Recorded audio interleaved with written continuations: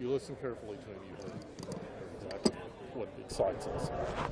You just talk about Trev and his handling of the process throughout it. I mean, exceptional. Yeah. Exceptional. You know, when I hired Trev not that long ago, right, less than 2 years ago, I knew we had hired the right person. He has not once, let me down in that belief. And we were talking earlier about, early on in this process, it's not that usual to conduct a search for a head coach over the vast majority of the season, like it's occurred here. Since September 11th, basically the search has been on, and Trev very thoughtfully designed that the right way, and it checked all the boxes the right way, and ended up hiring his number one candidate from the very beginning. How many anxious nights are there in a 2-month process, or were there a lot? I think Trev will tell you he hasn't slept a lot. Yeah, including last night. I think he will tell you he hasn't slept a lot because he's been doing his homework, routinely doing his homework through this whole time. But to be able to do it with he talked about analytics, he talked about all the boxes that he really needed to check in finding the right coach. He's done that very methodically. When you use the word deliberative on Saturday, how deliberative he's been. He'll kill me for saying this at the rest. I call him net, net, net. Everything is the net, net, net to Trev. It's the way he thinks. That's my nickname for him. Net. Net, net, net. Yeah. I don't mean that just in dollars, you know what I mean? I got you. Bottom line. Yeah, bottom line. What did you learn about the way that people view Nebraska football outside of here through this entire process?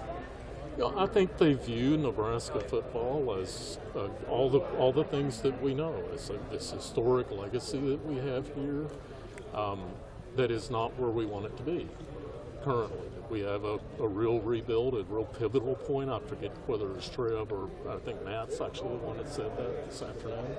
Is it a real critical turning point?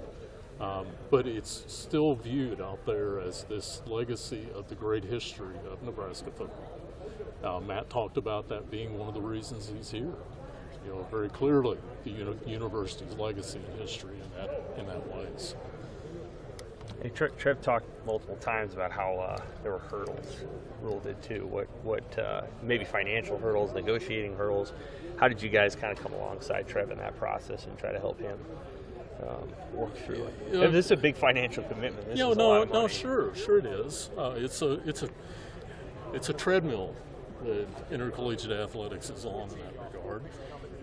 There were some hurdles relative to the agreement with the Panthers. I think that's pretty understood, and getting that sorted out the right way in the end, which we were able to do eventually, and just being supportive of getting that to happen and getting that worked out. That was the primary issue, really.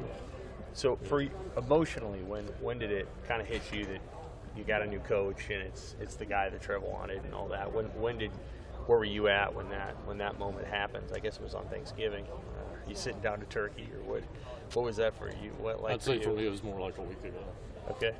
Yeah. So it's like the details were being finalized, yes, but I'd say it was more about the beginning of last week when it was clear to me that we would end up with Matt as the head coach.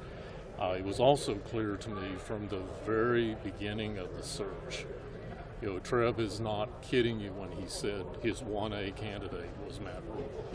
That was the name from the very really beginning, early on of the search, who he had his eye on as the kind of lead person. Did you know who he was when Trev told you that name?